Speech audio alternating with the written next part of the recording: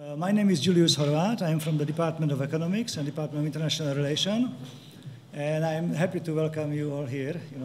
It's one of the first public events this year at the Central European University. And typically public events at Central European University have a good and excellent quality. And I think that will be also your impression, hopefully, after today's meeting. We have a very distinguished guest, one of the eminent commentators and journalists from the United States, Robert Kuttner. The program is, we run for 90 minutes. First, I give word to the rector and president of the Central European University to introduce the speaker.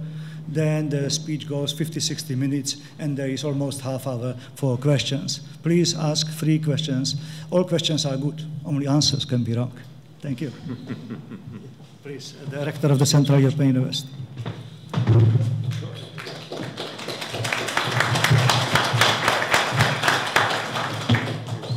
Thank you very much, Julius, and welcome to all of you, those of you who are still trying to find not only your seats, but maybe even your housing in Budapest. We welcome you very much here.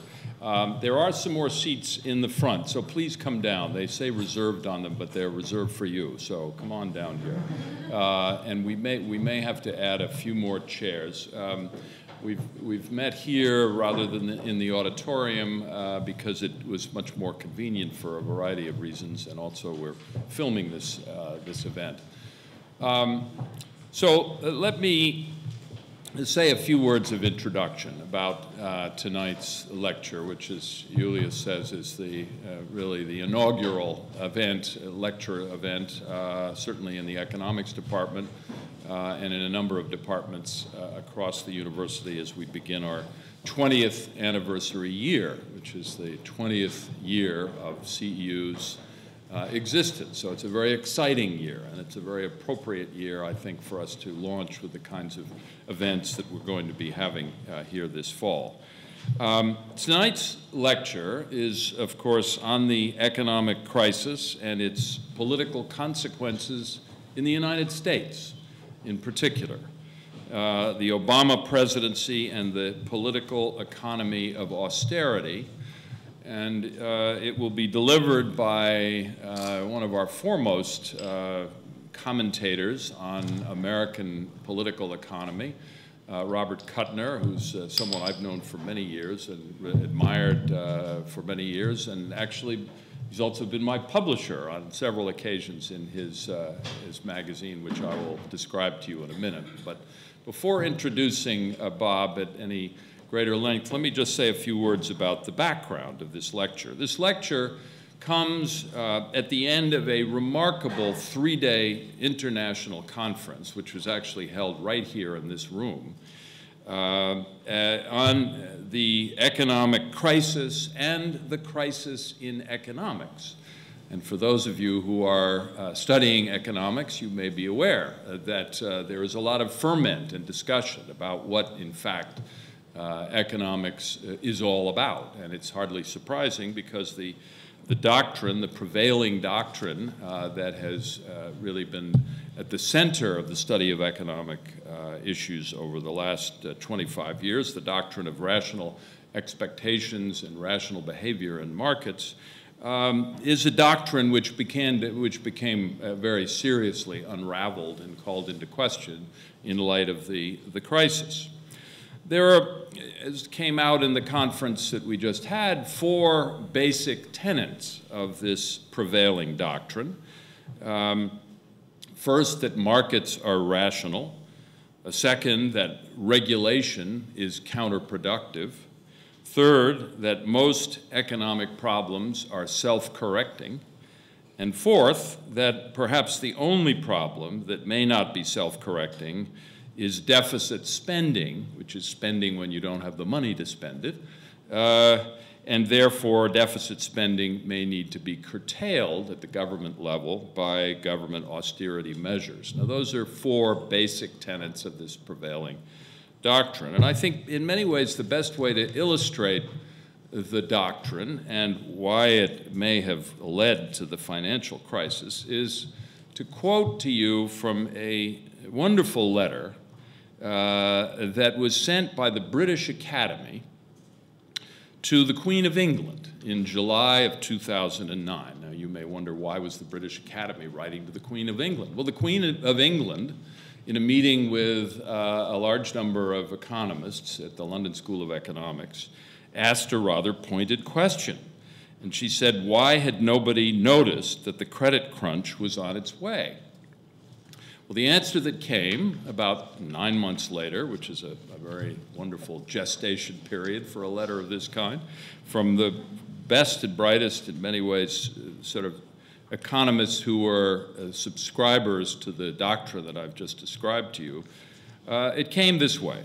I'll just quote a few relevant passages from it. First, most experts, the letter said, were convinced that banks knew what they were doing. They believed that the financial wizards had found new and clever ways of managing risk. Nobody wanted to believe that their judgment could be faulty or that they were unable competently to scrutinize the risks in the organizations they managed. This created, in turn, the difficulties of slowing the progression of such developments in the presence of a general feel-good factor. There was a broad consensus that it was better to deal with the aftermath of financial bubbles in stock markets and housing markets than to try to head them off in advance.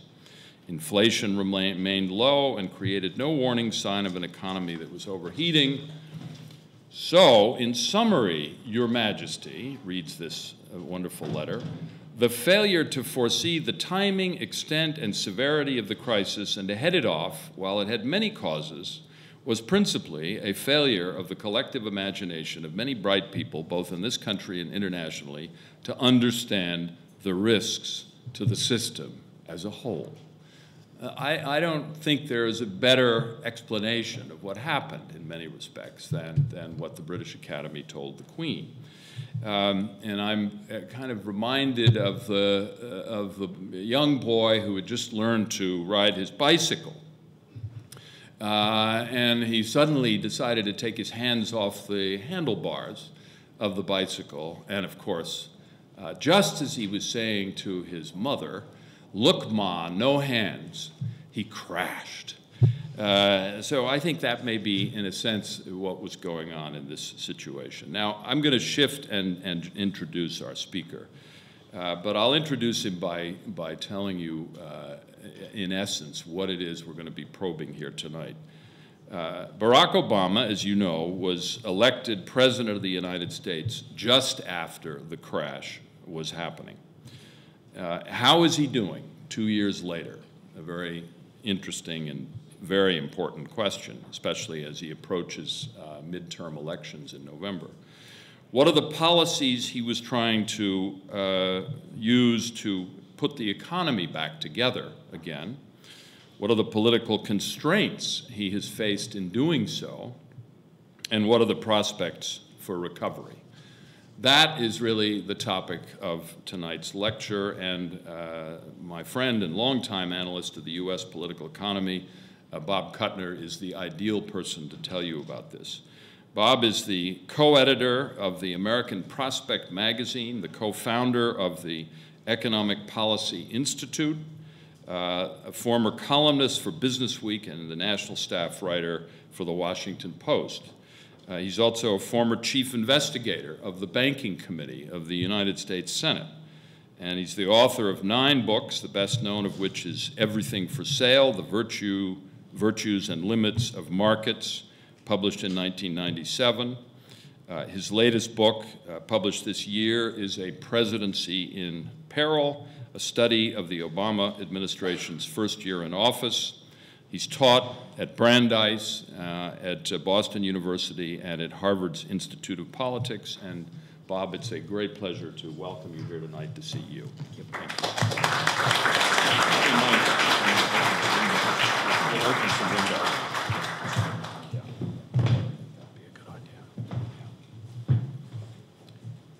I think we're going to try and get some more chairs moved in here.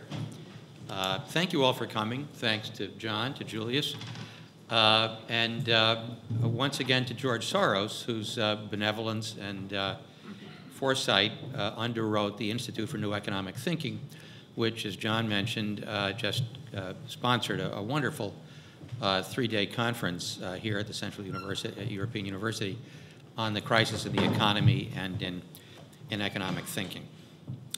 Well, like many Americans and citizens of the world's other nations, I was enormously heartened when Barack Obama arrived on the political scene. Here was a fresh, young outsider who could rekindle faith in the political process and in public institutions, especially on the part of young people. Here was an antidote to the swagger of his immediate predecessor, someone who could pursue a foreign policy based more on the soft power, so-called, of America's renewed moral authority and benevolent purpose in the world. Here was a biracial and in some ways a post-racial politician with empathy for blacks and whites, Christians, Muslims, Jews, and non-believers who might detoxify the loaded subjects of religion and race. It was certainly the most hopeful political moment in my adulthood, maybe in my lifetime. I was in high school when John Kennedy was elected. And he was also an intellectual of all things, a president of the United States who was serious about ideas, who at the age of 33 had written a quite remarkable book himself, not written by a ghostwriter, about his own odyssey. His campaign enlisted 13 million volunteers, many of them young. He won the support of first-time voters by a margin of 71% to 29%, a record. He carried an overwhelming majority of political independents. He won states the Democrats just don't win, like North Carolina and Indiana. The Democrats picked up 24 seats in the House, 8 in the Senate. So he began his term as one of the few Democrats since World War II with a governing majority. And on January 20th, Inauguration Day, his approval rating was upwards of 70% because Americans wanted him to succeed, because the success of the recovery of the economy was dependent upon Barack Obama's success. And of course, he had a rendezvous with the worst economic crisis since the Great Depression. I was heartened not just as an American citizen, but as a liberal Democrat. Obama displayed a superb facility for framing progressive ideas as reassuringly patriotic. In his keynote address to the 2004 convention of the Democratic Party, the one that included his now famous speech about not wanting red states or blue states, but wanting the United States of America, a speech that instantly established him, even before he was elected to the United States Senate, as a national contender for the presidency. Obama also said this. He said, if there's a child on the south side of Chicago who can't read, that matters to me, even if it's not my child. If there's a senior citizen somewhere who can't pay for her prescription and has to choose between the medicine and the rent, that makes my life poorer, even if it's not my grandmother. If there's an Arab American family being rounded up without benefit of an attorney or due process of law, that threatens my civil liberties. It's that fundamental belief, I am my brother's keeper, I am my sister's keeper, that makes this country work. It's what allows us to pursue our individual dreams, yet still come together as a single American family. It had been a long time since we had heard such courage and such eloquence. If Obama heartened liberals, it was also because here was a black man who had lived the American dream, a man whose own life experience was exemplary as a husband, a father, a scholar, and a community leader. And when the extended Obama family was introduced to the Democratic National Convention in 2008, this was a family of strivers far more evocative of the American dream than the McCain family. It was an all-American family that just happened to be an African-American family. The possibility that the Obamas could be America's first family suggested a degree of racial healing that many of us thought we would never see in our lifetimes. And then came the financial crisis, and with it, opportunities and stakes and risks that only grew. The crisis disgraced the ideology of laissez-faire. It disgraced the idea that all financial innovations are benevolent. It disgraced the speculative practices of Wall Street that brought down the economy, and it provided a practical verdict on the policies of the previous administration. It weakened the candidacy of the Republican John McCain.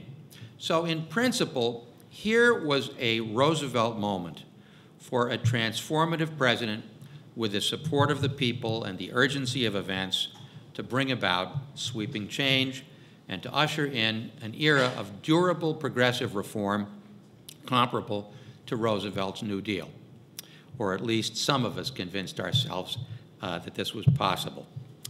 I wrote a book called Obama's Challenge. It was published in August of 2008, after Obama won the Democratic nomination, but before he was elected. I took a slight gamble. My publisher took it with me. We said we'd either have a bestseller or we'd have a big fire. But Obama was, in fact, elected. And I meant Obama's challenge in both senses of the word. His challenge to the political system and the challenge that events would present to him with a deepening economic crisis. And in that book, I warned that just like Roosevelt, Obama would face an undertow of bad advice and the efforts of Republicans and conservative Democrats to block his program, and of Wall Street to use its influence to block serious financial reform.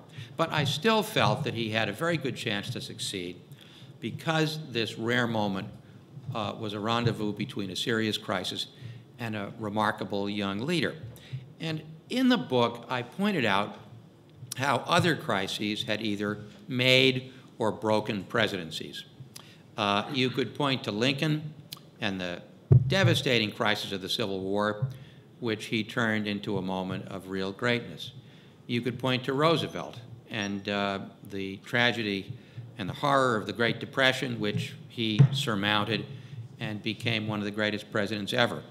Or you could point to Hoover, Herbert Hoover, whose presidency was destroyed by the Depression. Or you could point to Jimmy Carter, who had a great post-presidency, but who failed to rise to the occasion of the crisis that he faced. So I think in American history, a crisis either makes a presidency or destroys a presidency. And of course, even before the collapse of the fall of 2008, all was not well with the American economy. It had been 30 years since the last period of stable economic growth. And since the mid-1970s, really, you had an economy where earnings, median wages, were diverging from productivity growth, where the gains were increasingly going to the top, where risks were being shifted to individual workers and their families, and where the economy was becoming more and more financialized. The economist Simon Johnson, former chief economist of the International Monetary Fund, calculated that in the first 2 years after World War II, the percentage of overall profits in the American economy that went to banks and other financial institutions was 10 or 12%. By 2006, the last year before the crash, it was 41%. And you have to ask whether financial institutions added that much value to the American economy. Most people would say that they mainly added enrichment for themselves and risks for everyone else. And the crisis was certainly the proof of that proposition. We had an economy with a hollowing out of manufacturing where people, individuals, households compensated for stagnant wages by taking on more and more debt. Incomes were not going up with the cost of living, but asset prices were. So you could borrow against your house. And you could use what a colleague of mine calls the plastic safety net, the credit card. Consumer debt reached record proportions in the early 2000s, and the percentage of equity in one's home relative to the total value of the house went into a dramatic decline because more and more people were borrowing against their homes to finance the cost of living. And in the period of the Greenspan chairmanship of the Federal Reserve, you had one financial crisis after another, which Chairman Greenspan responded to by lowering interest rates. Now, some critics argue that the policy of reducing interest rates was a bad policy. I would qualify that in one very important respect. Low interest rates are good for the economy. They lower the cost of capital for productive investment. The disastrous error that Greenspan and his colleagues committed was not lowering interest rates. It was lowering interest rates and then coupling that with extreme deregulation. So there was no control on leverage. There was no real regulation of capital asset ratios. And of course, banks and shadow banks simply used those very low interest rates to borrow short-term in money markets and speculate. And when it all started unwinding, it crashed with an abruptness that most mainstream economists did not anticipate. However, there were lots of dissenting voices among economists, among journalists, even on the part of one governor of the Board of Governors of the Federal Reserve. Because obviously, you did not need a Nobel Prize in economics to understand that subprime was an unsustainable system. Think about it. You had people whose distinguishing characteristic was that they had bad credit ratings. And then you lent them money with no documentation. This was known in the industry as liar loans. Now you ask the question, why would a bank make such a loan? And the answer is that it had an investment bank working with it that was happy to turn that loan into a security, and it had a corrupted credit rating agency also working with it that was happy to turn that security into a bond with a AAA rating. And so this machine of turning out bad loans to unqualified people and passing along the paper just became like the fable of the sorcerer's apprentice. And you had second and third and fourth order securities that were piled onto these dubious loans. Subprime loans by themselves were only about $1.2 trillion, $1.3 trillion. It's a lot of money, but it shouldn't be enough money to crash the whole economy. But they were in turn leveraged at 30 or 40 to 1, and that starts to be serious money. And the people who were supposed to be regulating all of this just decided that financial markets must have known what they were doing.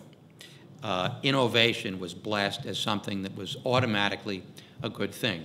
It was Paul Volcker who said that the only truly useful financial innovation in the past 30 years was the ATM machine. And he was probably right.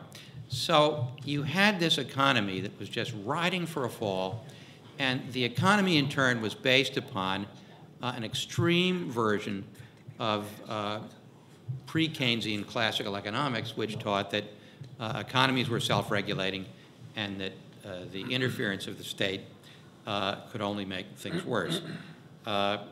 Warren Buffett once said, the billionaire investor, of course, you never know who is swimming naked until the tide goes out.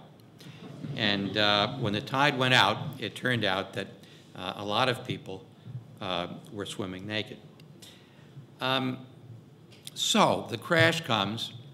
The Bush administration, in the person of Hank Paulson, the Treasury Secretary, Ben Bernanke, chairman of the Fed, and Timothy Geithner, then the president of the New York Federal Reserve Bank, scrambles. They fashion ad hoc rescues to keep the biggest banks in the system from going under. They finally realize that they can't do this anymore without some money from Congress. They go to Congress. They call together the leaders of Congress, and they warn that if Congress doesn't give them about $1 trillion by the next morning, the whole economy will collapse. Congress didn't quite believe that. They took about 2.5 weeks, and they did come up with $700 billion. And it was in this period that Obama basically won the election. This was in October. The election was in November. Because Obama, who was a complete novice to politics, came across as more seasoned, more reliable, more judicious than McCain. McCain had tried this ploy of suspending his campaign so he could come back to Washington and help broker this bailout legislation, but in the event played no role whatsoever, whereas Obama played a fairly active role.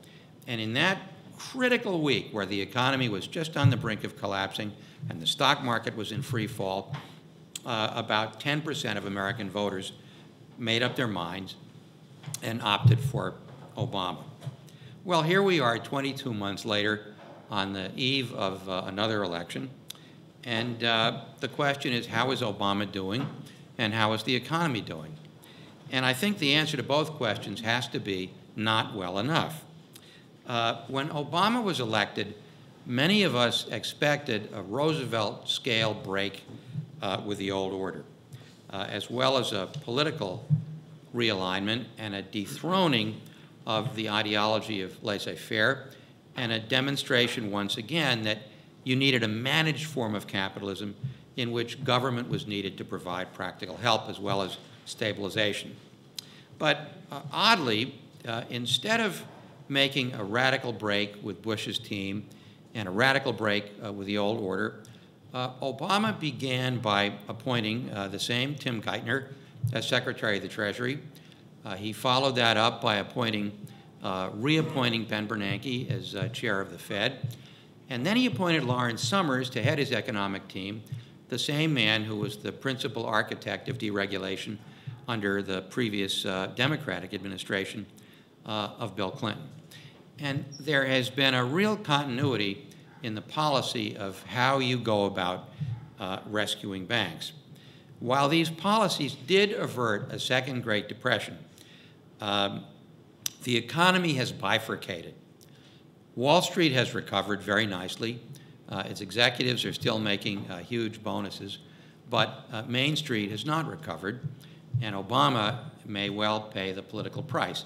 And there was a very important debate in January and February and March of 2009 about what to do about the banks. This was absolutely emblematic to the way Obama went about rescuing the economy.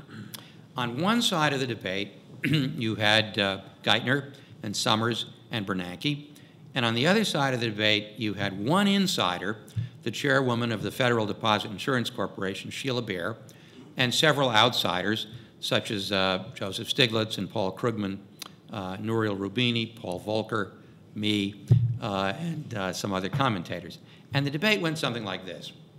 Is it better to pretend that several of the largest banks in the system are not insolvent, when in fact they are insolvent, and just give them money and use either the Federal Reserve or the Treasury with appropriated taxpayer money to take bad assets off their books and guarantee securities against default and muddle through and hope that economic growth and time save you?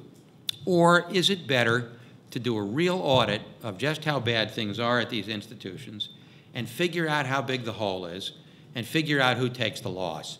How much of the loss goes to bondholders, stockholders would be wiped out, and how much of the loss is paid for by the taxpayers? And then you have a successor institution that is sound in terms of its balance sheet. Now, with smaller banks that fail, this is what the Federal Deposit Insurance Corporation does it many times in the course of a year. But with a very big bank, a $1 trillion bank, there was great nervousness on the part of Summers and Geithner and Bernanke about doing this with Citigroup.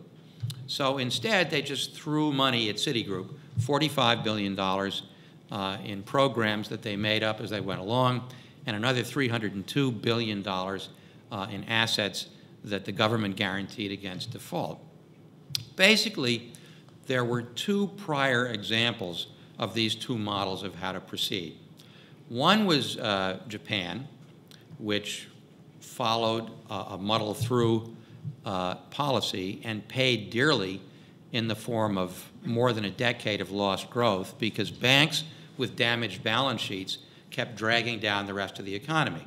The other example was Sweden in the early 1990s, which faced initially a run on its currency, because of the relationship of the Swedish krona to the Deutschmark.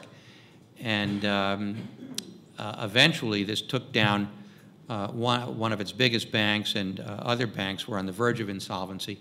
And the Swedish government pursued the kind of policy that the critics were recommending. It went in, it did a comprehensive assessment of just how bad the damage was. It took the biggest bank into receivership, cleaned it up, put in some public money, and then returned it to private ownership. And Sweden recovered fairly quickly from a very severe banking crisis. So I think the first mistake that he made that we are still paying for was the way they dealt with the banking crisis. A related mistake was not to use this moment of crisis as leverage for financial reform. There was a financial reform bill passed more than a year later, but by that point the banks had recovered their political influence, and the reforms were not nearly, in my view anyway, as sweeping as they needed to be, because more than anything else, the financial industry needed drastic simplification so that it would not be so big and so interconnected and so unfathomable that banks would not only be too big to fail, but they'd be too complex to understand and too interconnected to disturb. There was a moment when we could have had drastic simplification of the financial system, but the moment passed.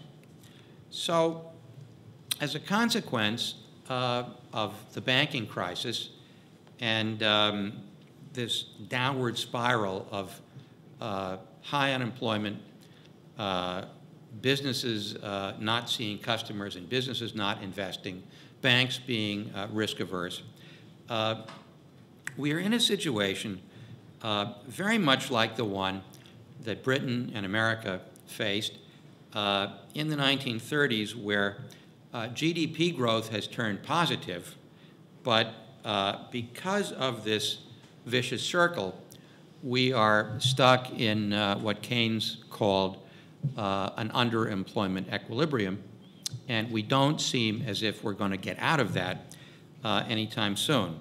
The budget deficit is around 9% of GDP. U.S. unemployment is stuck around 10%. It's more like 17% if you measure it right and count people who want full-time jobs but can't find them. It's closer to 21 or 22% if you count people who are out of the labor force because they've given up or because they're in prison. And most of the government deficit is the result of tax receipts being reduced in a recession, not because of deliberate stimulus spending. It's a passive deficit, if you will, not a strategic active deficit. The Federal Reserve has reduced interest rates to just above zero and is still purchasing depressed securities from banks and from the government itself. The government has now guaranteed the financing of all new mortgages in the economy, but we are still not generating enough jobs to reduce the unemployment rate, and the usual policy levers don't seem to be working. We have the additional problem of having to rely on foreign borrowing to finance our public debt and some of our private investments. And to make matters worse, many voices are now calling for an austerity program of reduced spending and reduced deficits to reassure bond markets long before the economy is in full recovery, which of course would worsen the recession. Now, all of these dilemmas have their counterparts in Europe, which I'll come back to in a few minutes, with different particulars. The New York Times has taken to calling this the Great Recession, evoking the Great Depression, but only less so. I'm not sure that's the right description, because if you think about it, a recession by definition is a fairly mild and transient downturn that will be cured either by self-correcting mechanisms or by fairly modest government intervention. So a great recession is a contradiction in terms.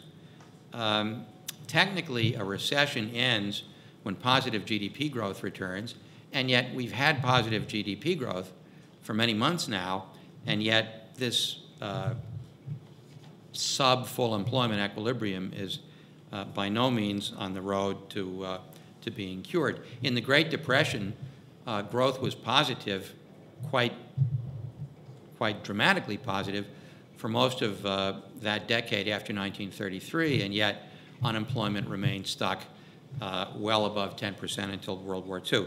Now, I don't want to call it a Great Depression II. I think that's too depressing. But I think we might call it the Great Stagnation.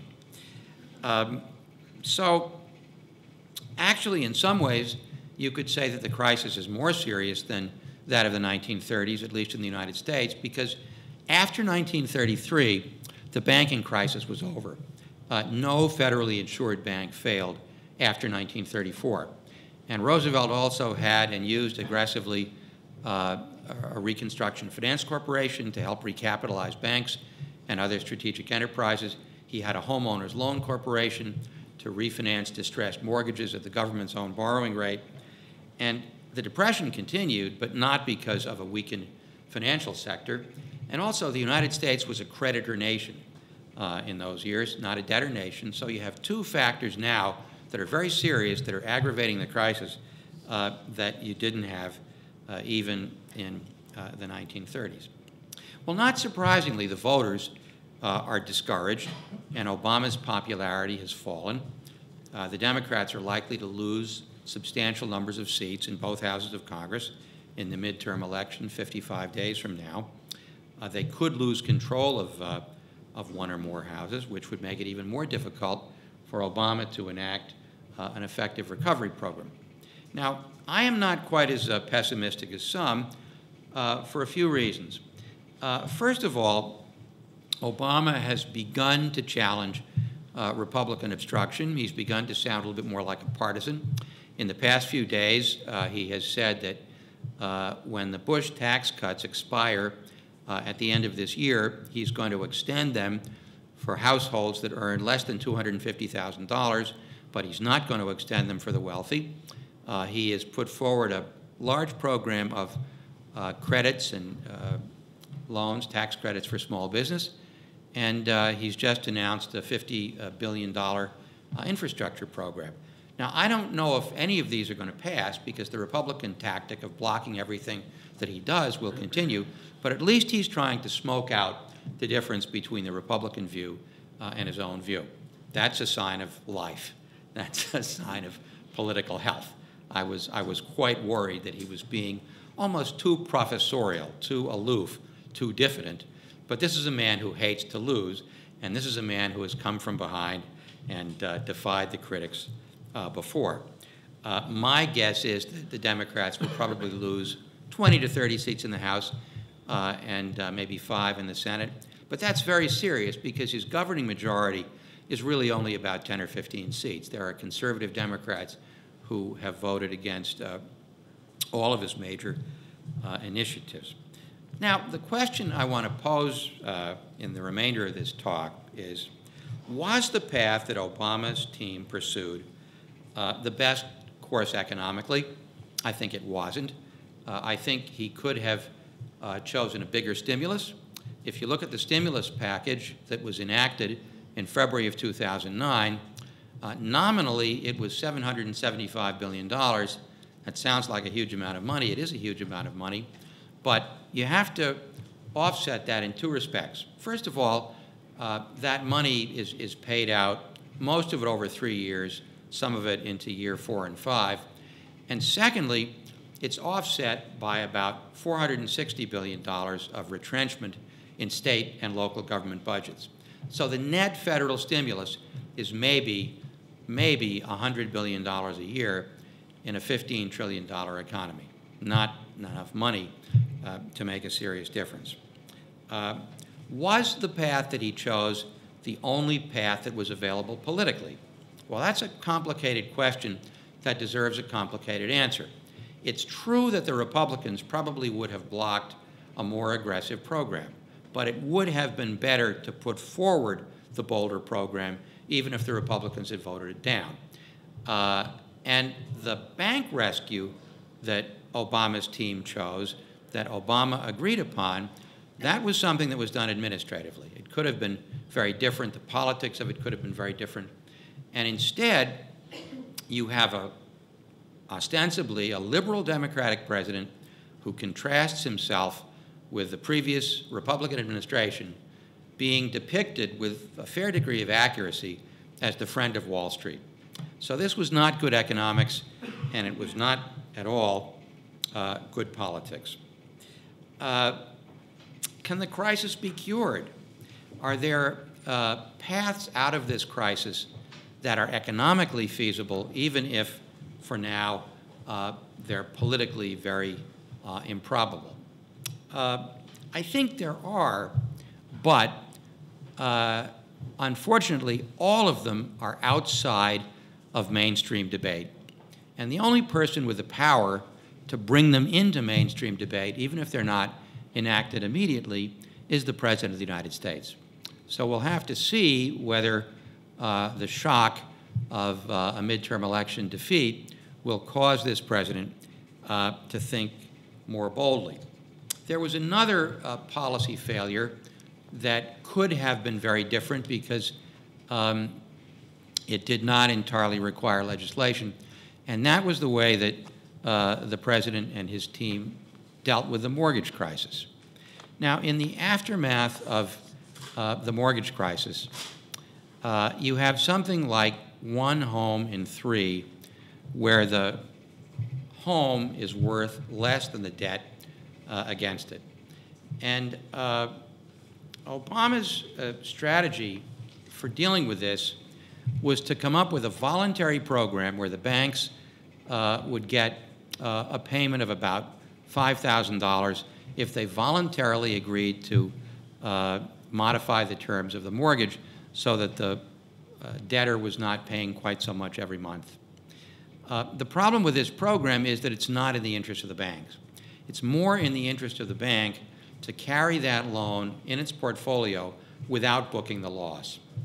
And as a result, you have had 2.8 million foreclosures so far.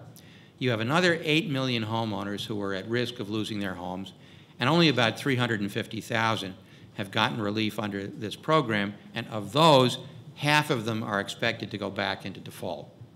So here's a case where a major sector of the economy is functioning as an economic drag in multiple ways. It's dragging down the balance sheet of banks. It's dragging down the net worth of homeowners.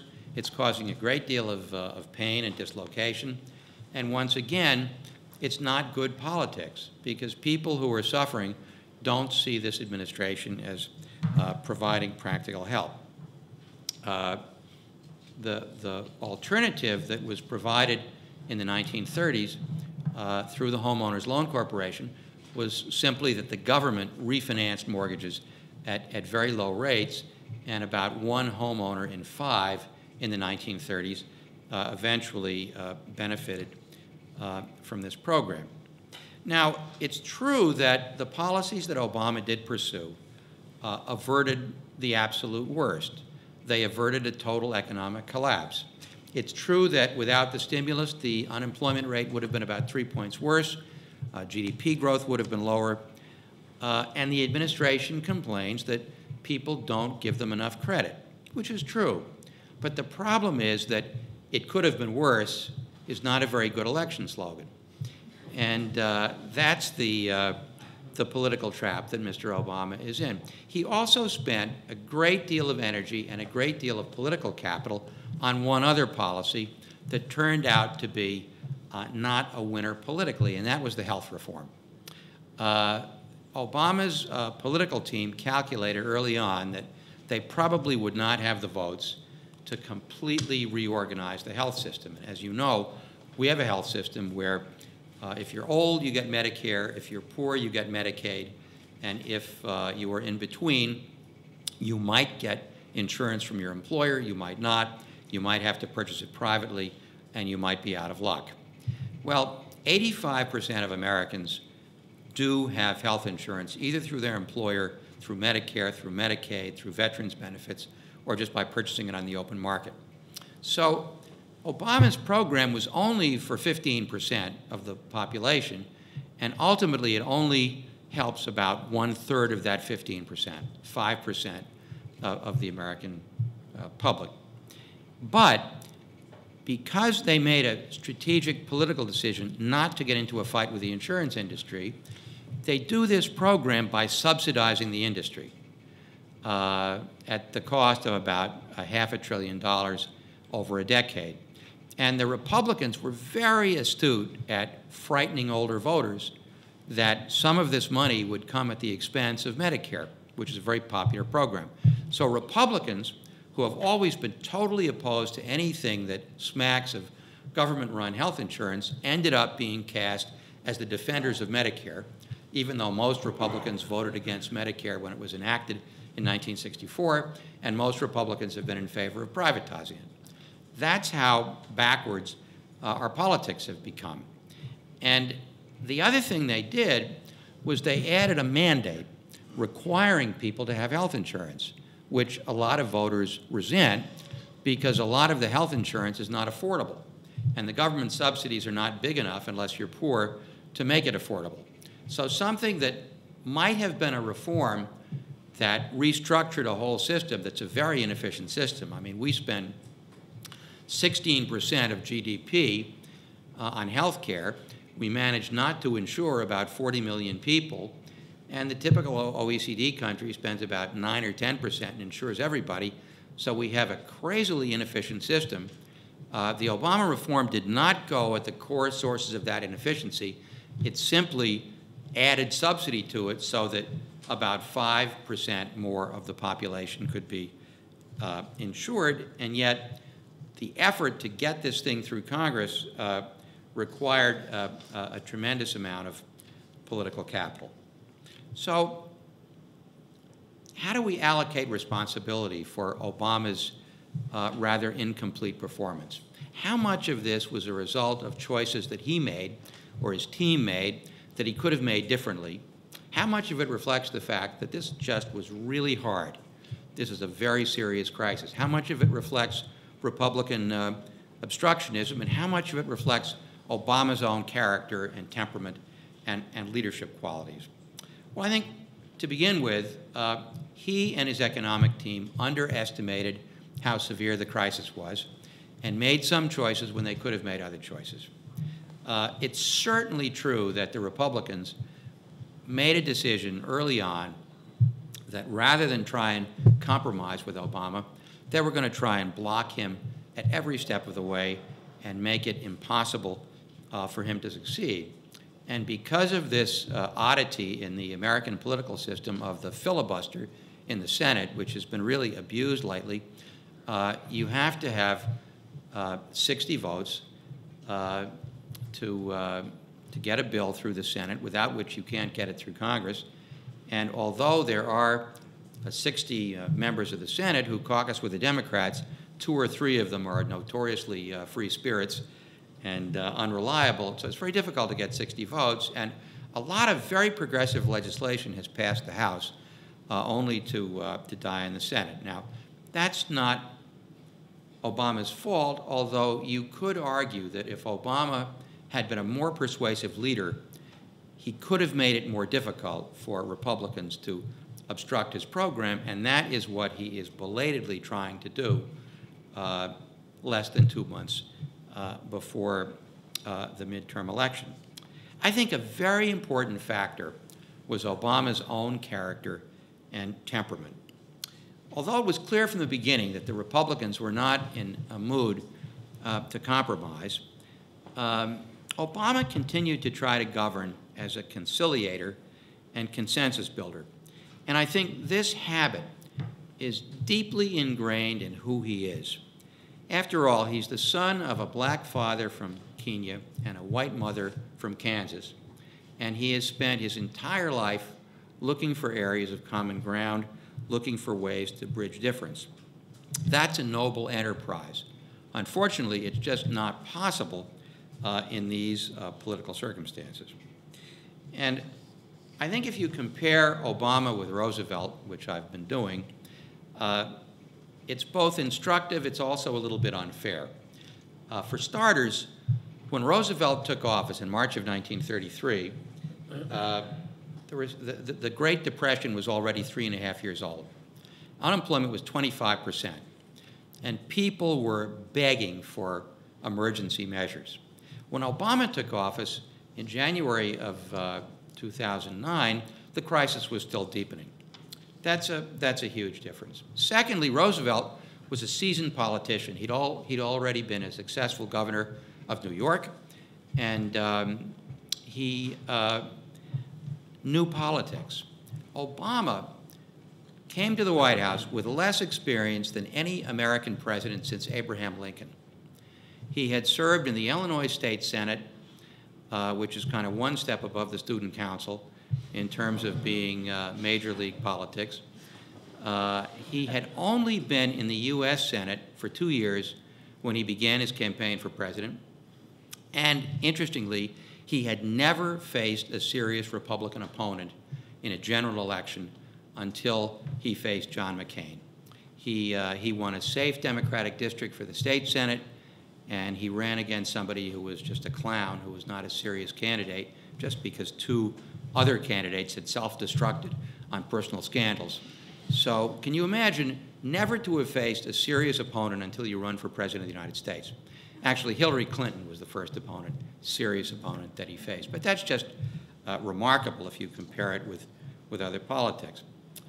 I also think that if history should judge Obama's presidency as a missed opportunity, part of the reason will be a mismatch between Obama's strengths as a person and the hand that history dealt him. Imagine that he had been elected in 1993 and had faced a healthy economy and the set of issues that faced Bill Clinton. Foreign policy challenges, human rights challenges, anti-poverty challenges, or the challenges that faced John Kennedy a generation earlier. Again, progress bridging racial divides, progress on civil rights and civil liberties and human rights, and bringing climate of détente to the world. Obama, I think, would be very good at that. But the principal crisis that history handed him was an economics crisis.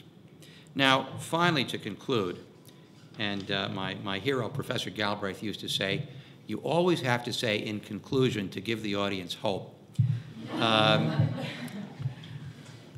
I think right now we face a real danger of an austerity crusade. And part of this is worldwide, but part of this is something that Obama needlessly did to himself.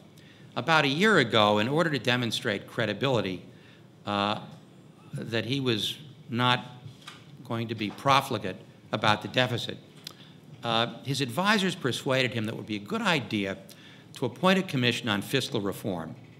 And so he appointed an 18-member commission, 14 of whom are committed to austerity. That commission is due to report December 1st. And it's going to recommend very serious cuts in spending. It may recommend increases in taxes if the Republicans can agree to do that. It's going to recommend some cuts in Social Security and Medicare. That's very difficult when you're president. If you're trying to get a recovery going and your own commission is about to recommend an austerity blueprint to go in a whole other direction. There's a whole campaign in the United States that's being orchestrated by something called the Peter G. Peterson Foundation, which was given $1 billion by one of Wall Street's most influential investment bankers, polar opposite of George Soros, by the way.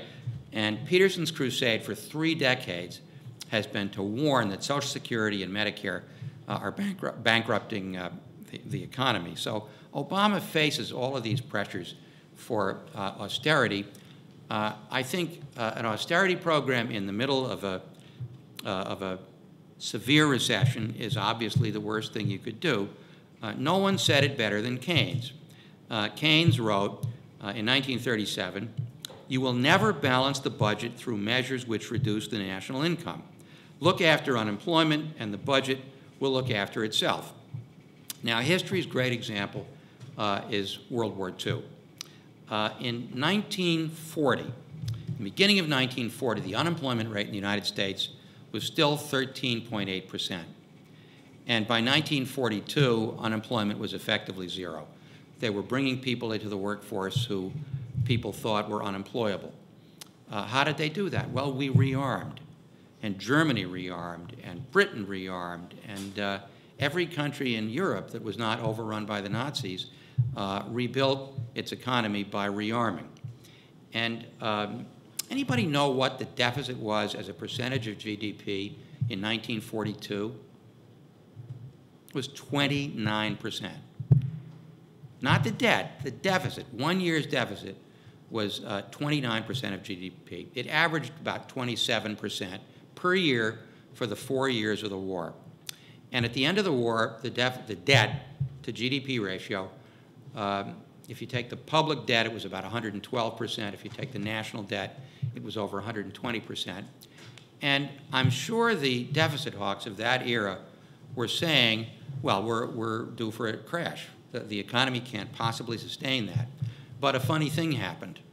All of that spending, as a byproduct of spending for armaments, recapitalized American industry, retrained American workers, restored the health of American technology, and we grew at a rate of about 12% a year for 4 years, and then we had a 25-year boom. A boom during which not only did we have growth averaging 3.8% a year, but the economy, the only time in the 20th century, the economy steadily became more equal in the distribution of income and wealth. And the debt, well, the economy grew faster than the debt, so that by the 1970s, the debt ratio was back down to about 30% of GDP. In England, since the Industrial Revolution, the average debt to GDP ratio has been about 140%. So if debt is invested productively, debt per se is not a menace. And when investors are willing to lend the United States government money for 30 years at about 4%, my advice would be take it, borrow. We uniquely are in the position of being able to incur debt in our own currency. And you say, well, but what about a crisis of confidence? What if the Chinese stop buying treasury bonds? And the answer is, when you are at risk of deflation rather than inflation, it's actually okay to resort to the printing press. It's okay to increase the money supply. Now, this is a view that is not the consensus view in the White House. It's not the consensus view in Congress. But I think you need a much bigger short-term stimulus program. You need a much bigger long-term investment program. You need a more assertive program to get banks back to the business of financing the real economy rather than enriching their own middleman. And here's another remarkably appropriate quote by Keynes from June of 1940. That was a year and a half before the United States entered World War II. And Keynes said, "It is, it seems, politically impossible for a capitalistic democracy to organize expenditure on a scale necessary to make the grand experiments which would prove my case, except in wartime."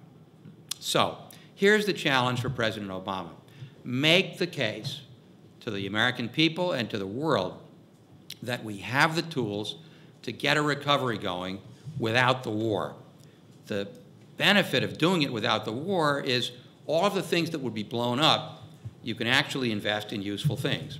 And there is no one else who can make that case. I think that kind of far-sighted program of public investment, reconstruction of the financial system, is the only way out of this mess. It's not yet mainstream politics, but President Obama can make it mainstream politics, and I hope he does. Thank you so much.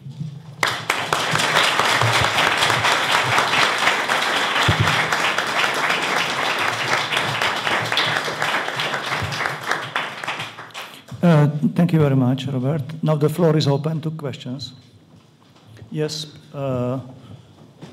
First was a gentleman, over there, and then a student from Mexico, please. This is a very naive question, but I am simply astonished at the nastiness, that's the word, the Republicans. Can you in some way explain what the motivation is, why the Republicans have been so backward, so to speak? I mean, obviously I'm not a Republican. Right. Well, I think, you know, it's interesting. When I was a graduate student, political scientists were saying, if only we had ideologically coherent parties like Europe does. Well, they got their wish. And the problem is that all of the ideological ferocity is on one side. The Democrats are a very moderate party. You know, they're about where the German CDU is, maybe not quite as liberal in the American sense, but the Republicans have become an ideologically coherent, parliamentary-style party with a great deal of party discipline and a lot of ferocity in the part of their most vocal base. Why is this so? Well, I think there are a lot of frustrated people who don't like the direction that the society has taken. After all, you've had 30 years of stagnant wages for white men. This has been a period when women and African Americans have belatedly had opportunities given to them, not given to them, they had to organize to get the opportunities. But the privilege that a lot of working class white men enjoyed simply because they weren't blacks and they weren't women has been taken away. And there's a lot of resentment of that. Secondly, I think there's a lot of resentment of secular values. Used to be that the Jeffersonian ideal was that the state would stay out of religion. Religion was a private affair. I think in the past 30 years, the popular culture, Hollywood movies, television programs, political radicals have been less respectful of religion, and there's been a backlash. There's been a ferocious backlash on the part of fundamentalist religions. I think there's also a politics of resentment against immigrants. If someone comes to the United States, very similar to what's going on in Europe, is desperate for work and is willing to do your job at a lower wage, if you're economically vulnerable anyway, it makes you very angry. And I think the Democrats, unlike in the Roosevelt period, have not addressed that economic frustration because they haven't delivered very much to working class voters. Things have gotten worse for working class voters. And so the cultural right has made gains by defining issues in cultural terms more than in economic terms. Guns, God, and gays, as is often said. And that creates not only a far-right base, but it creates a very highly motivated base. And little by little by little, that base has become more influential in the Republican Party to the point where the only real difference between the mainstream Republican Party and the so-called Tea Party is that the Tea Parties are at a higher level of anger. But it's pretty much the same policies. So it's an incomplete explanation, but the result is that you've got one ideologically zealous, politically disciplined party, and one party that's more centrist, more all over the place ideologically. One wing of it is in bed with Wall Street. The other wing of it is involved with organized labor. And it doesn't, Democrats don't quite have as coherent a message as the Republicans do. There was a moment when Obama pulled this together and mobilized both the base and the independents, and that moment's passed. So the question is, can he get it back? Rogero, yeah. Yeah. Thank you, sir. Very interesting lecture. Thank you very much. I'm Rodrigo from Mexico. I consider myself a strong supporter of Obama. When I discuss with my friends that criticize him strongly, I argue that they are confusing the emperor with the empire. I don't think, I believe in his goodwill, in his intention to transform like this very shameful hegemon that was the US under Bush presidencies into a respectable hegemon. But I wonder, seeing all the economic and political interests, distributional coalitions, if you will, from the oil and army industry, Wall Street, the National Rifle Association, to Glenn Beck, Fox News, and the Tea Party. To what extent can this emperor transform the empire? So in short, my question is, given the structural constraints of the US political economy, how high should our expectations of the transformative power of this enlightened presidency should be, or should we expect, or do you expect something more on the surface? Well, it's the perfect question. And the structural barriers are very, very high. The power of the political opposition and the media opposition is very high, and the substantive difficulty of curing this crisis is very great. So that said, I think he could have done some things differently, and you can always say that looking backwards, but some of us were saying it at the time. I think in some ways he was more effective as a candidate in terms of his leadership than he is as president. It's easier to be a candidate than it is to govern. You know, have most of you seen the movie The Wizard of Oz? You know, there's a moment at the end where the wizard is unmasked, and Dorothy says, "You're a very bad man," and he says, "No, I'm just not a very good wizard." And I think Obama is a very good man. I admire him as a man as much as I did the day I voted for him, with tears in my eyes. But it's not yet clear how good a wizard he is, and the system is so messed up, and the opposition is so great, that to surmount the crisis, you almost need that kind of magical power. And yet Roosevelt, I mean, I keep comparing Obama to Roosevelt, even though it's totally unfair. You know, in 1936, at a rally at Madison Square Garden in New York, when the Republicans in Wall Street were just calling Roosevelt every name in the book, he said, "They hate me and I welcome their hatred." And that rallied people. You can't imagine Barack Obama saying, "They hate me and I welcome their hatred." He's very damped down. He's the whitest black guy in America. You know? He's very aloof. He's a professor. And you need somebody in a circumstance like this who's more of a fighter. Now, it breaks my heart to criticize this man. But so much is riding on whether he succeeds. I think it's still possible for him to succeed. I don't think it's over. But if he fails, we are in for a very prolonged period of economic suffering, and we are in for a right-wing government that's further to the right, you know, that's going to make Reagan look moderate. And both of these are almost too painful to contemplate. So I think knowing how to criticize your friends without being overly harsh on your friends is very difficult. It's very, very difficult to do. No one likes to be criticized. And I hope my comments are in a constructive spirit. So I'm glad you're defending Obama to your friends. I hope you'll also point out some of the things that he might have done differently. John? Bob, that was a superb lecture, and I thank you for it. And I think you have certainly helped our faculty and students and guests understand the very complicated workings of the American political system right now and how heavily the deck is stacked against Obama, as well as some of the things that Obama himself has done to stack the deck against him. But I want to look ahead 55 days and put you on the spot. We have a prognosticator as well as an analyst here, and I want to ask Bob to not only tell us, as you already have, about your expectations regarding losses in the House and the Senate, which are going to be, in your view, less serious but serious than some of the predictions. But I want you to then put yourself in Obama's place.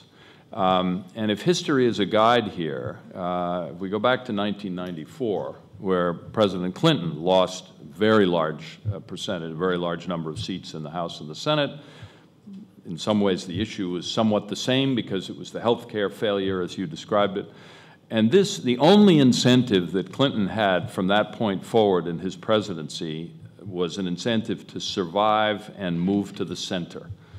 help us understand how Obama could survive and move into a much bolder situation, notwithstanding all the political hurdles that he faces? Well, it's a good question. I think he will do one of two things. He will either move to the center, and if the Republicans control one house, or if they block everything that he does, then some of the responsibility is theirs.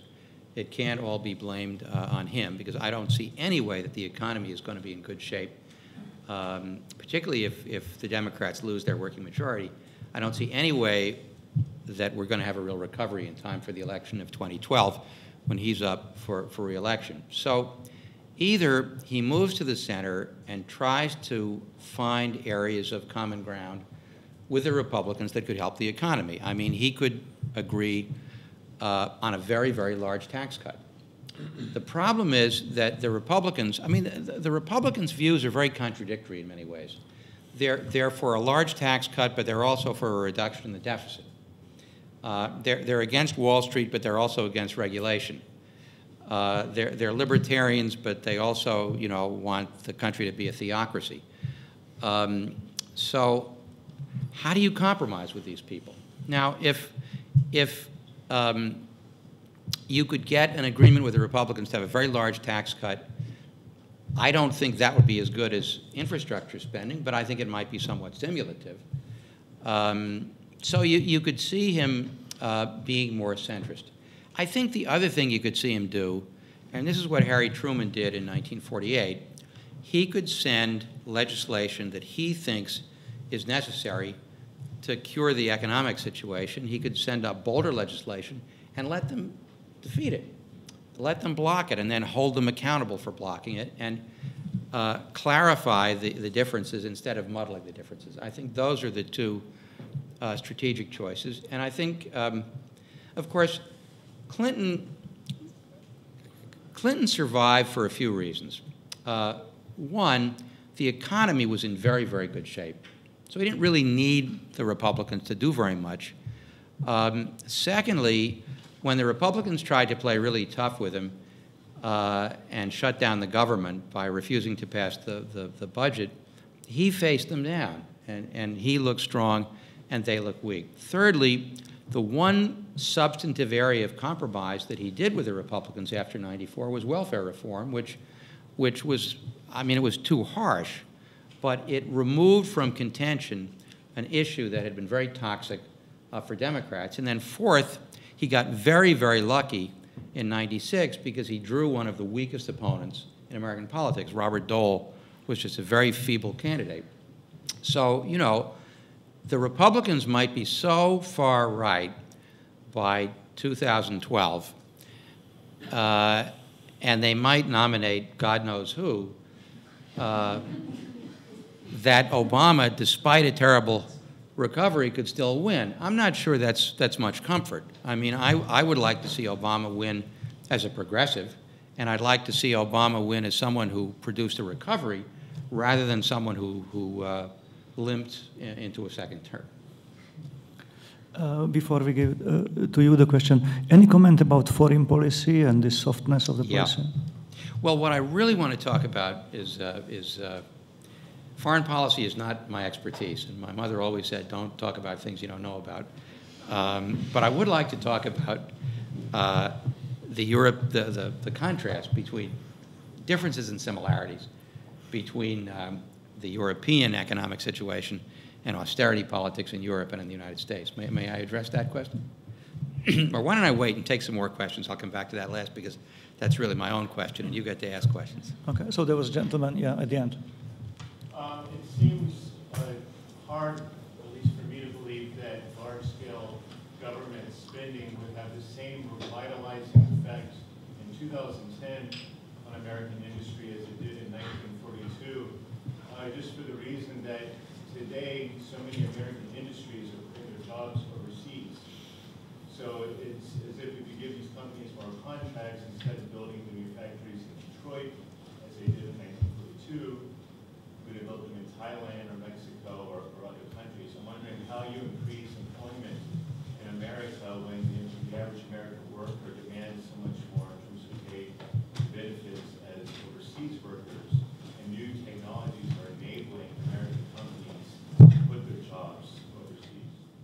Well, it's a very good question. I think if you look at the candidates for infrastructure spending, a lot of that either has to be domestic or it could be domestic.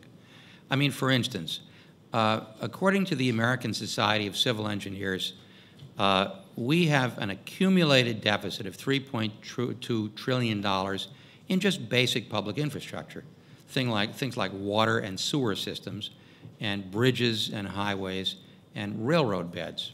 So those jobs are domestic jobs.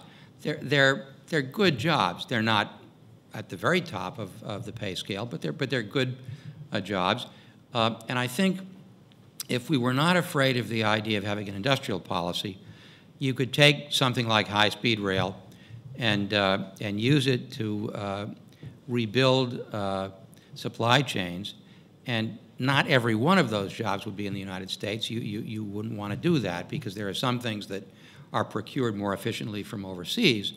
But for instance, we used to have a domestic industry in this country that supplied, not this country, this is Hungary, but in the United States, that provided trolleys, trams, subway cars, subway systems. We don't have that anymore. And so you get into this very tricky question of whether it's appropriate when the taxpayer spends money to have a local content requirement. Every other country in the world does it. China certainly does it. Japan does it. Korea does it. When they do deals with American companies, the condition of the deal is that most of the content be assembled or manufactured locally. So I think we have nothing to apologize for if we have a stimulus program that includes local content requirements. So yeah, some of the stimulus would leak into jobs that are created overseas. That's fine. One hopes that if the Chinese start paying workers in proportion to their productivity, then the Chinese start buying more stuff from us. Here's a statistic. Consumption, wages, and household consumption, it bounces around, but it's about 72–73% in the United States. In China, it's 32%. It's gone down in recent years from 38%. So the Chinese economy is structured so that so much of the productivity in China is reinvested back into production, doesn't go into consumption. If you give the Chinese worker a bit of a break and pay him a little bit better, or her, and you are less of a mercantilist economy, then you're buying more stuff from the West, and it's okay if the West, outsources some jobs to China. Now, eventually that's going to equilibrate, but by the time it does, we could be a very poor society. And you really see the dramatic difference between the United States and, say, Germany, where Germany still has a manufacturing economy. Germany cares whether it has a manufacturing economy. It has the highest paid workers in the world, and it has the largest export surplus relative to GDP in the world, even larger than China's, because they still make things that people want to buy. So I don't think there's anything to be ashamed of for the United States to say, hey, we could do that, but that requires an industrial policy, and that's another one of those policies that's outside the mainstream consensus that ought to be brought back in. The gentleman in the red, yeah, red shirt. Hello. It's a privilege to listen to your speech. Thank you for a wonderful speech. I had two questions, one on the financial system in the United States and the other on a bit on foreign policy. The first one is, I don't know if you remember, President Obama, after just being inaugurated, went to Jay Leno. And it was the time when the CEOs had a huge party and had huge bonuses when the senators were working in the Senate for an emergency bailout. And Jay Leno asked, shouldn't someone go to jail? And Obama said basically something like, well, they were legal. All the bailout, all the bonuses they are getting, the golden parachutes, they were all legal, and he promised there would be some change. And I'm wondering if you could expand on that, what has changed since he took office? And on a similar note, about you ended your speech with the war. I was wondering, don't you think the United States should curdle a lot more money that spend on war and instead use it at home. I know Obama uses the rhetoric of doing it, but where is the chance? Because he never promoted Afghanistan as a dumb war. He always said Iraq is a dumb war, and he promised during the campaign trail he would finish up in the war, but it took 2 years to finish up Iraq. When will Afghanistan end? Well, let me answer the second question first. Yes. I mean, a lot of military spending could be reprogrammed to domestic spending. That would be good in foreign policy terms. It would also be good for the economy. The financial reform that was passed was very partial. Other than Bernard Madoff, who was, you know, an out-and-out swindler, the more subtle swindlers have not gone to jail.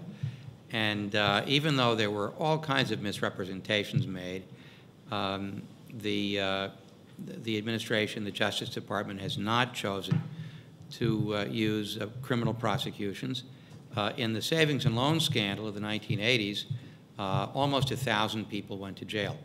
So I think in terms of structural reforms, the bill that finally passed Congress was helpful in some respects, but it leaves the basic business model of the shadow banking system intact. There's a little more disclosure.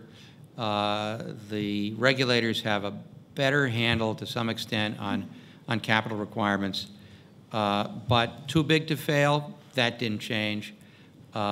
Real control over abuses in complex derivatives, partial progress.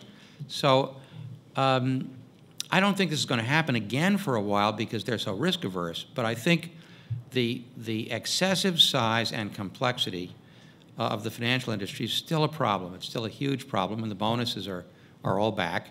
Wall Street is just making a ton of money. So I think we missed that opportunity to really reform the system. Yeah. One question and the second, and then we give a last word. So please, gentlemen.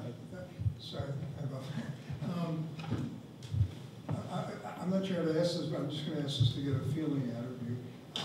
Let's say one believes as I do, but nothing's going to happen in the next 5 years that's going to make any real difference to these really structural problems. What I'm wondering is on our side of the fence, you know, the right at this point in their fortunes formed ideological think tanks. They took a really strong position. Yep. I don't sense that at this point. What I'm wondering is, let's say that you believe, as I do, that 5 or 10 years from now, the only way to ever solve this problem is we have to have a strong program, nationalize the banks, strong industrial policy, not just local content or something, but shoving a lot of capital towards clean energy, economic revolution, you know, single-payer health insurance. Is there anything going on now in America, or is there any groupuscule of people who think, I think pretty much like you do on this side of things, about how to start a real initiative so that it won't be possible now, can't happen in the next 5 years? I well remember William Buckley telling me that 5 years before Reagan took office that America was a socialist and conservatives could never do anything. Is there any chance, is there any group among us on the left or whatever who are thinking of these really structural, who will be ready next time when there's a crisis to actually come up with, who will build some sort of consensus for these ideas? It's just a feeling. Well, it's a good question. They were ready this time. I mean, there are left of center think tanks who were putting forward exactly the kind of program you're talking about. I work with some of them. Economic Policy Institute, Campaign for America's Future. The Progressive Caucus in Congress, in the House, is about 90 people. So that's the political strength in the House of Representatives of about, out of 435, you've got 90 who are basically European Social Democrats. Old-fashioned European Social Democrats, not Blair, not Schroeder, but actual, you know, Swedish or Danish-style Social Democrats. So what's that? That's maybe 1/5 of the Congress. That's not nothing. You've got probably 25 people in the Senate, maybe 30 on a good day, who believe in those policies. I think the single-payer bill that Congressman Conyers filed, I think had something like 120 people in the House signed on to it. So You know, Buckley used the word remnant, William Buckley. He talked about a remnant of conservatives who you would build on and you'd build a movement. So there's certainly more than a remnant of progressives.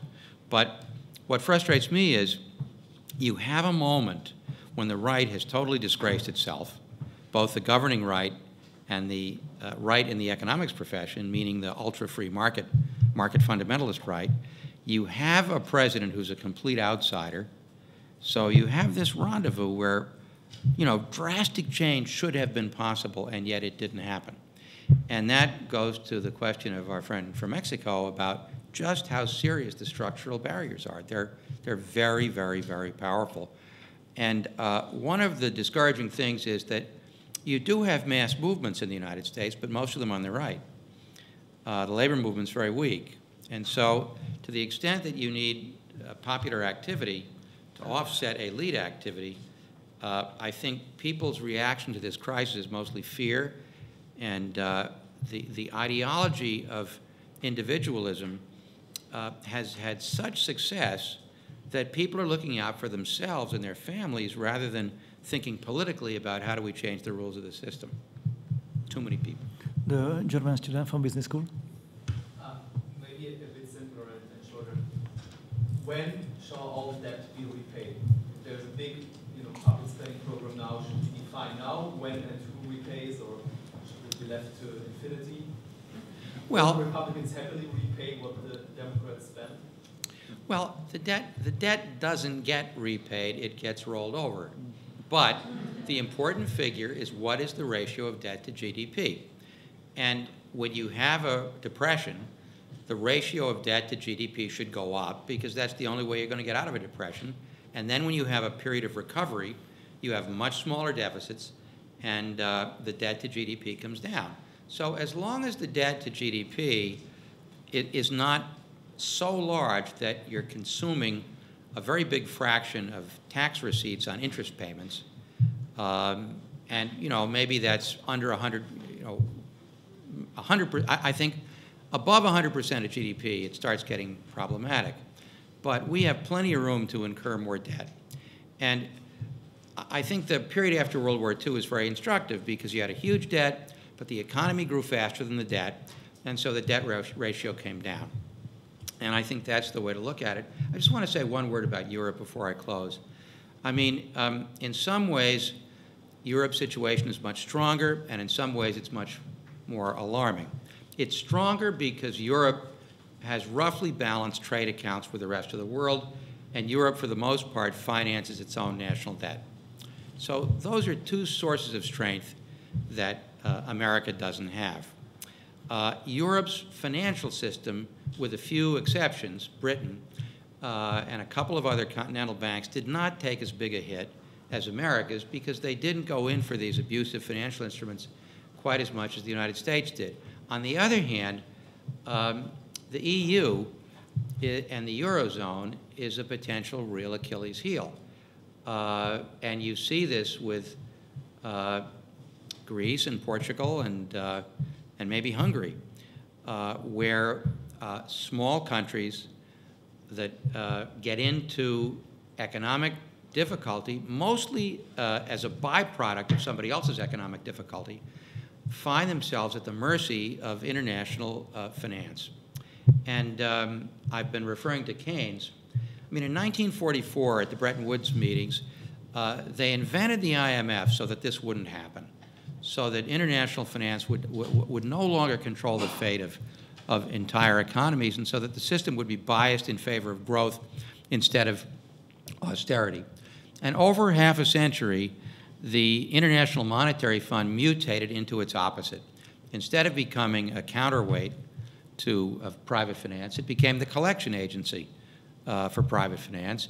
And so I don't know how closely you followed this, but after the Latin American debt crisis of the 70s and 80s, a Republican Secretary of the Treasury named Nicholas Brady came up with something called the Brady Plan. And the idea of the Brady Plan was to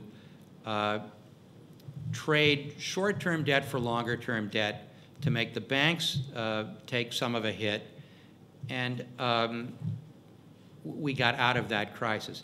why isn't somebody in Europe, like the ECB or the Paris Club or the IMF, proposing a Brady plan for Greece and Portugal and other countries where there's no way that Greece can get out of the dilemma that it's in by tightening its belt? And if you have an austerity program, all that means is that you have less capacity to pay back the debt.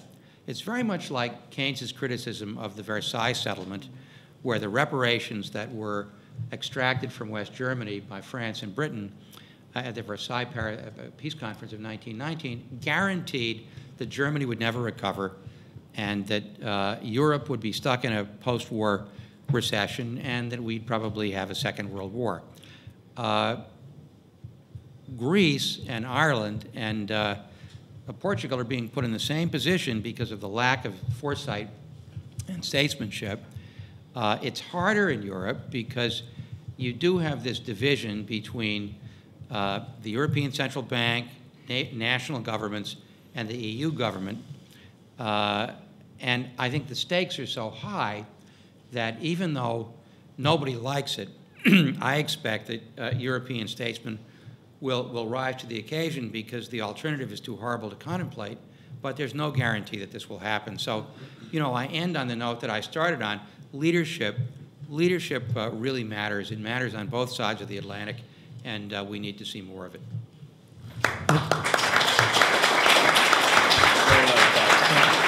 Thank you very much. See you next time.